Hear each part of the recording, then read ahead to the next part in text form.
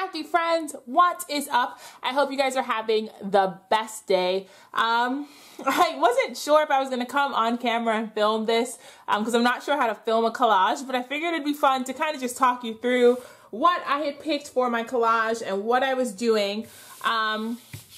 So when I went through and I cut my photos out of magazines, I was really attracted to anything that felt like an open space. So I have two pictures of some giant plates of food because what's one of the things I want to work on in 2020 is cooking more and eating less takeout because Joshua and I are home more often. And there were a few specific things tied to goals. Like I want to pick up my stitching again. I was doing a ton of embroidery and it was really good for me. And then, you know, I was really short on time, so I stopped doing it. So I found these two images that were related to stitching. I really want to pick up embroidery. I have this picture of like a map because I want to travel more. And then everything else, I was just really attracted to open spaces. So I picked up this window, this bathtub with the light, this open bed, this woman jumping over something, some more windows. There are a lot of windows here. Oh, and then the other thing that's like really goal specific is I want to try growing things. I have whatever the opposite of a green thumb is. Everything I touch dies. So I had these two pictures of succulents because everyone says succulents are easy to keep alive. So that's something I want to try. I have this open couch just because I like the space. I liked the idea of it being open. I do have this picture of books because I do want to read more this year. And then I saw this page that had a bunch of I had a bunch of Valentine's themed magazines because I bought magazines January going into February for this.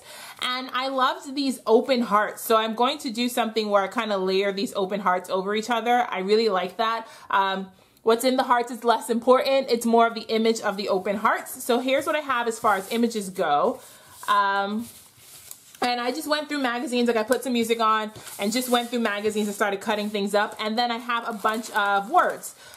So like this says, life is better when you're in it, be there. And this was actually for a Depends ad, so it made me laugh because I was just like, huh, that's kind of perfect. I like this one, tough, bold, badass. Love for all the right reasons, inner happiness.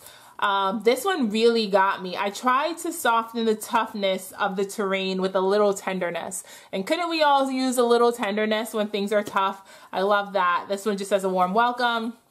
Design, build a maze, join the community, a nourishing new year. Homecoming starts with a home and love your heart.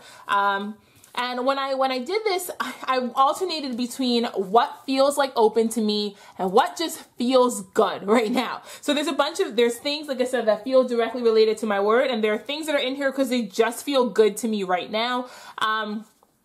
With vision boards, it was really easy for me to kind of get stuck into that like hustle culture. Like I want a house, I want more money, I want a bigger savings account. And that was not what I wanted my vision board to look like. So every time I saw something that like had money, I instantly wanted to cut it out. And then I was like, Tashiana, is that something you want or is that something you feel like you should want? And if it's something that you feel like you should want and it's not something that you actually want, it doesn't belong on the vision board. So I'm really happy with what I cut out. My plan is to do a 4-page spread. So I have this piece that I kind of like MacGyvered to be, oh no, I just lost my words. I kind of MacGyvered it to be 14 by 8.25 because my plan is to have it kind of like this, have a vision board here, have it fold out to here, and then have some more on this side. So I have a bunch of pieces of paper. The food one is going to be by itself. I need to stop throwing things around because magazine paper is super light and I'm going to lose everything. The food one's going to kind of be by itself and then I'm going to build around it. That heart one's going to be by itself and then the middle one's just going to be what the middle one is. So I am eventually going to do other stuff around this page. Like I want to include the February cork prompts. I definitely want to include some more of those braided hearts that I made in January. I have no idea how.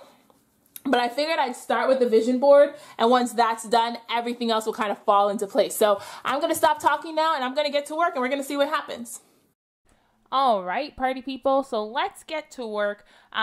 This voiceover is going to be a mix of me talking about what I'm doing on screen and then just talking about how I lived my word this month, because collaging is not really something that you can teach. It's kind of a personal taste. So sometimes you know what you want and sometimes you don't. So what I decided to do for this piece is I decided to start with a lot of the bigger pieces first. When I cut everything out of the magazine, I just ripped things up and And then I use my paper trimmer to kind of give things discrete edges and to give me rectangles of different sizes. So I have like that big one that had the plants that was almost half the size of the page. And then I have a few of these that are skinnier, some are wider, some are larger than others. And I am just mixing the shapes and varying what goes in front and what goes behind, just to add some interest to the page and to do what makes me feel good. Now I run out of glue on this, and so I struggle a little bit with my glue, and I'm honestly considering going back and covering this in collage medium or matte gel medium or something after I take the pictures and it dries, just because my glue stick didn't hold up really well, and I want this vision board to hold up and to stand the test of time. But I'm just using Elmer's Craft Bond to stick things down to my page. And so what I did was I had a little bit hang off the page. So I'm just going in with my scissor and trimming it off. And now you're going to see pretty much what the large 14 by 8, I think is what it size. The large 14 by 8 vision board looks like. So the first thing I did was put all my photos in, and I left gaps intentionally because I knew I was going to go back and add words. And then I reached into my pile, and now I'm adding the words to the vision board. And I like the way it looks with just the big images first, because it helps me be discreet about where I want to put words, and it helps me be choosy. And the thing about the words is I chose not to have them have the nice neat edges that the photos had. I thought it would be really interesting to vary that texture and to have some of it be scribbled in. So now you can see through the magic of editing that I've added all of my words for the most part, and some of them were longer phrases that I cut up so I could stack. Some of them I left exactly the way they were in the magazine, and I just layered it and glued it down. So I added a lot of the ones that had the more green tint, I added to this page because I knew that I was going to have the other one that had the red, and I knew that I wanted the one that said A Nourishing New Year to be on the first page.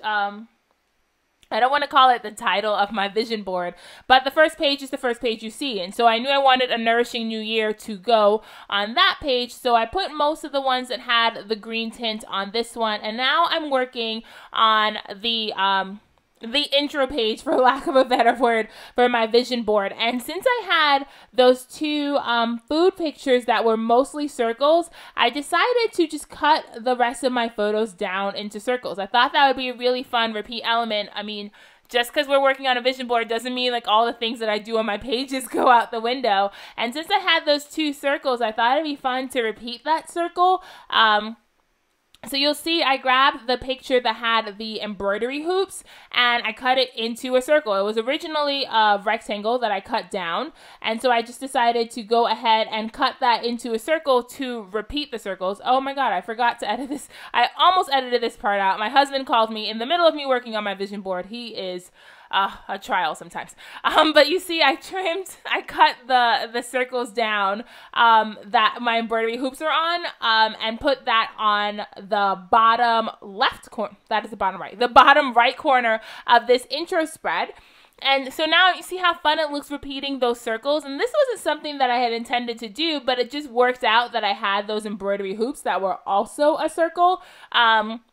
And then I took that other picture of the plants that I had showed you in the beginning, the other picture of the succulents, and because the dish was kind of round, like it wasn't a perfect circle, but it was kind of round, I cut the photo down along the size of the dish, and now I have another round photo to work on. And I just think it looks so good having all those circles. And you guys, pretty much all I do for this is just put down the title. Like, because I had those fun round elements, I didn't think it needed anything else to like add to it. I left the 4 big pictures because they're the 4 things that I really wanted to add back to my life. I wanted to add healthy eating. I wanted to get back into stitching. I really love embroidery, you guys. It was something that was so therapeutic for me to do at the end of the day. I would just literally come home, put on the TV, hang out in front of the couch, and then just stitch for like an hour. And then school and everything else happened, and you know, prioritizing is necessary. And so that kind of like fell off. But I said I've been talking to Joshua a lot about how I wanted to pick back up stitching this year. And when I was flipping through the magazines, when I saw that picture of the embroidery hoops and the pictures of the floss, I was like, all right, maybe that's the universe's way of telling me it's time to pick that back up and go back to things that bring you joy. So I stitched down I didn't stitch. I glued down A Nourishing New Year. Same thing. I cut up the title into strips and layer that over. And I think that looks, first of all, I think that green looks really striking with all the reds and the yellows on that page. And then there's enough green on it to kind of pull it all together. And so now I'm working on the back side of my vision board. And I do the same thing. The bright side, and it almost looks like I planned this, but I promise you I didn't. I just had a bunch of like smaller rectangles left for this side. Like I used all of the larger rectangles on the other side. So it just kind of worked out that I had a bunch of smaller rectangles, and you'll see that the rectangles I had left filled up the page perfectly. And I talked about this in my intro before, you know, I decided to put music on and start working, but I was really attracted to open spaces and open windows. So I really wanted a few open doors, but I couldn't find any pictures in the magazines that were open doors. But it was less like I said in my intro, it was less what the word meant to me and what made me think of the word. So an open window makes me think of being open. And so this picture, this side ended up just full of open windows and open couches and open spaces. And then there's that map on the bottom that sadly gets covered up by the time I put all these hearts. And like I said before, I layered all these open hearts, and honestly, this page kind of feels like an art journal page. Like this feels like something that I would have collaged together in my art journal, because the open windows in the background just feel very light and airy, and they almost end up being monochromatic in the tones. They're all like blues and grays and whites. And then you have this huge punch pop of pink and red on top of it. I feel like it's very striking. And I really, really like how that came out. And so that just goes on top of my windows. And now I'm adding a few more words. And I decided to add 3 phrases. And I had 2 phrases, and then I realized that I needed one more. So I eventually pulled back out my magazine so I could find another phrase to stick down to this side of the vision board. That phrase in the middle of the hearts. I'm going back to my vision board so I can tell you exactly what it says. I don't want to ruin it. But that phrase in the middle of the hearts that said, "I tried to soften the toughness of the terrain with a little tenderness." Oh, that speaks to me so much. That was so good. And so the other one I put down was inner happiness. And then I go back into the magazine, flipping to see what grabs me. And I end up with the phrase that said divine intervention. Which I'm surprised I missed it the first time. Like, I think I must have been flipping through too quickly, and it just did not, like, stand out to me, probably because it was the white. I find that when it's black text on white paper, I tend to, like, overlook it. And I don't know how I missed it the first time, but it definitely made it onto my vision board this time. And so now, pretty much, all I do is go back and add some words to my middle page. I wanted to make sure that I didn't put all the words on the middle page and not leave myself any words for the outside. So I go back and add that green that says love your heart.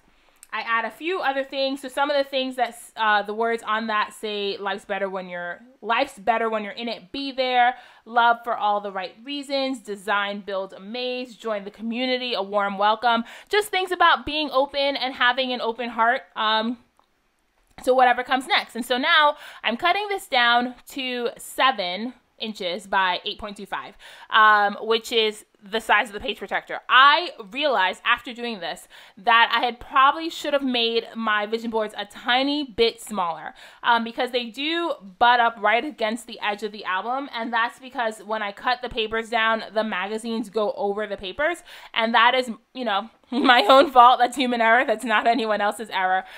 So my pages do kind of butt right up against the edge of the album, which does not bother me, and I think it'll still be safe in the long run. But that's just something that I noticed that I would have done a little differently. And then I attach my pages to each other, and look, you guys, that's how my vision board is going to look in my album. So I grabbed that 6-hole punch that I use in all of my Ali Edwards albums, and I punched the holes in both sides of the albums. And so I'm just double checking the holes and measuring it and making sure things go where they're supposed to.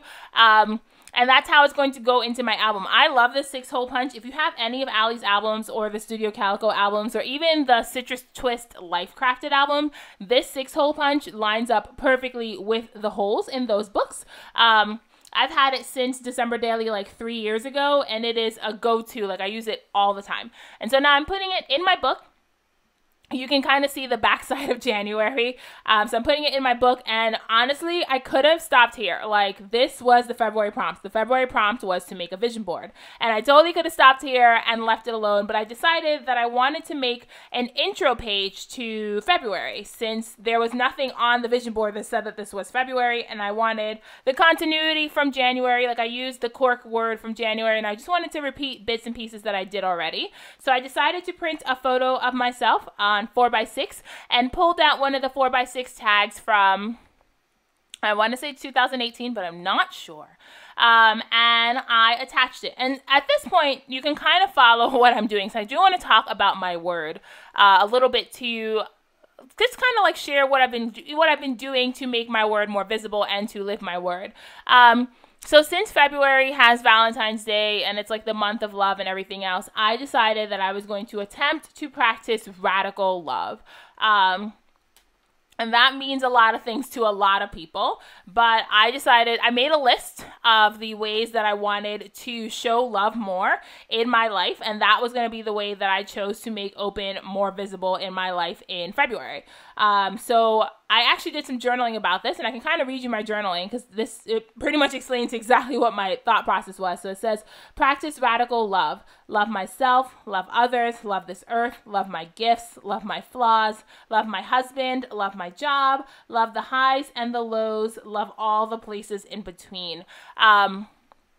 And so I like to think that I show love on a regular basis. I have no problem with telling people I love them. Growing up, I never really did. And then I met my husband, and he told me he loved me almost 5 times a day, to the point that I was just like, Joshua, stop saying that. And it has become such a habit for us that now I say I love you to everyone. And it's just become part of me to show love to other people. But I think it's different saying I love you and then actually putting words to that action. And so it kind of worked out that the Pieces of Us challenge was in February, because that was the way I chose to practice radical self-love of myself. So I took those 7 photos and I did some journaling, but I did a lot of things for my husband that I haven't done in a while as a way of showing him love. I mean, if you're familiar with the 5 love languages, there's languages that we receive love in and languages that we show love in. And my husband, the language that he receives love in is acts of service. And so I found myself doing things for him that I wouldn't normally do, or that I haven't had time to do, as a way to show love. And then I found myself doing things around, as far as loving the earth, I've been recycling more than I've ever recycled in my life. Joshua likes to yell at me for not recycling. I try to do better. But I've been recycling more. We actually bought a Brita filter so we could decrease the amount of plastic that we're generating as a household. Smaller changes that I'm making just as an act of love. My sister and I, we talk fairly regularly, but I made it a point in February to call her every single day, to the point that she was like, why are you calling me so much? And I was like, is it a problem? And she's like, no, I love talking to you, but we normally don't have time to talk this often. And so I've been doing all of these things in February as a way of being open, just opening myself up to the world around me, to others, and just trying to be a more present person in my life. And it has been so good. So good. And now March is coming, and I need to think of a habit that I can do for every day. And I'm like, shucks, I just did something like that in February without even remembering that the March prompt is coming, and I had to think of something that I can do every day. But my word has been so good to me this month, and I am so glad that I'm making an effort. It's one thing to pick a word and just do nothing with it, and it's something completely different to make an attempt to live your word and to invite it into your life. And so that's what I've been doing in February. I'm hoping that it sticks, because February felt really, really good. So fingers crossed that keeps going. So back to the process. So I did a few things. I took out a journaling card, added that sticker that says "This month I will," and read the journaling that I showed you. I added another journaling card and put the chipboard "My Story" on it. And then I spelled out my word on a label and added a sticker that says "Make your word visible." Put that on a journaling card and put that in the pocket.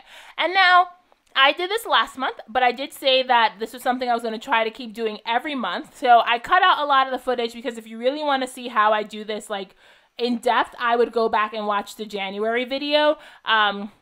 because if you watch me do this, it's the same thing, just different colors. I grabbed a brayer, grabbed some distress oxides, made a ink background. I've been doing this in my art journal a lot, guys, just to let you know. It is a really fun technique to add to your art journal. And then I pulled out my Adore You stamp set, which is getting so much use. This stamp is so loved, if you can't tell by how inky and how gross it is.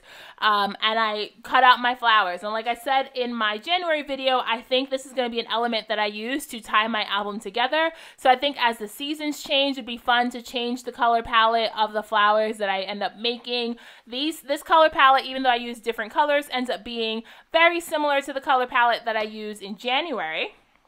And then I had the coordinating die, so I used my Sizzix Big Shot to cut those flowers out, and then I layered them over my photo. So I intentionally saved the magazine cutout that said Tough, Bold, Badass, because I wanted to put that over the photo of myself. So it worked out really well that I saved that, and then I layered some flowers on top of that photo. So you see that photo was directly attached to the backside of my tag, and I punched holes in it so it could go right into my album. And then I layered some flowers on the bottom. I always screw up my left from my right. So this is the bottom right side of my photo. And I'm okay with it covering up a fair amount of my face. I know this might drive some of you crazy, but I'm not even looking at the camera anyway. And in all actuality, like, I know what I look like. I don't need this to remind me. But I really wanted to add those flowers and then to make sure that I had enough room for that magazine cutout. So it ends up coming up really high on the photo. But like, again, that's not something that bothers me so much. And then I add some more flowers on top of where the words are, just to knock it back and to blend it into the background, because I don't want the flowers to look like something that I put there and then forgot about. So I felt like putting the flowers again on top of the words helps it all just look a little bit more cohesive. And then I flipped the tag because I have a few more flowers left. I flipped the tag and I put some more flowers on the other side. And I'm just using Tombow Mono Liquid Aqua Glue to attach this because, honestly, I couldn't find my fine line bottle. That's literally the only reason I'm using this, and not my Scotch Quick Dry. I couldn't find my fine line bottle while I was working on this. I didn't want to waste any time looking for adhesive, so I grabbed the first adhesive I could find. And that's what I use. And then again, I repeated the same thing on the back. I repunched my holes using my power punch because my holes got a little covered up by all the flowers. And then I grab a sticker from the same cardstock sticker sheet that I use on the other side and added a sticker that says, hold on, I'll tell you what it says. It says, "I can do this." And I just layered it over the flowers. I had to use a little bit of glue on that sticker because since the paper has all that Distress Oxide ink on it, the sticker didn't actually want to stick. So I just used a little bit of glue to stick the sticker down. I added that February chipboard to the photo just to, you know, signify that this is February, and I had so many things that said the month of the year. And for the most part, I think that's the process done. Like, I spent a lot of time playing with the vision board, and then I spent a lot of time making flowers, but everything else was nice and quick and easy, and I love how this came out. I love how put together and cohesive it feels. I will eventually add a note to self card in that empty space, and I'm going to stop talking now because the video is going to pick back up where I do my exit and show you what I made and talk to you about my feelings. So I will see you in a little bit.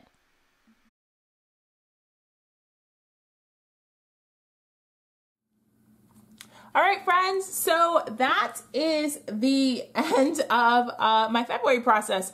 I had a lot of fun with this one. It definitely just became like an organic beast of its own. It took on a life of its own and just kept going. So here's how it looks all put together. So I have this tag. This is from 2018, I think, from One Little Word 2018. I repeated my braided flowers. I definitely said I wanted to do these every month to just have that be an element to tie the whole album together. If this is your first time here, I do have a process video for January. But I made these braided flowers in January, and I honestly was hoping for a different color palette, and I used completely different color inks, and they look really similar anyway. But I made these braided flowers in January, and use them in my January spread. So my thought process was throughout the year, see here they are again, my thought process was throughout the year to make them in different color palettes and have that be a repeating element. You'll notice this is blank. That's because I'm gonna do a note to self, but I'm gonna do it on my computer, type it up, cut it down, and put it in here. So in the final pictures, this will be full. I have my February on my cork. I have a filler page. I just wanted to do some journaling about something that one of my goals for the month of February. So because February was like the month of love, I decided to do like a radical self-love and radical love of others thing. So I just journaled about that.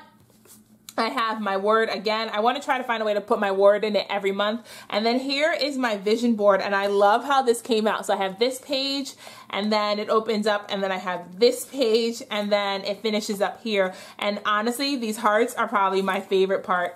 I'm probably gonna have to go back and put some collage medium or some sort of gel medium over this because I'm worried that this isn't gonna hold up. So I might actually do that, go back and add some collage medium or some gel medium.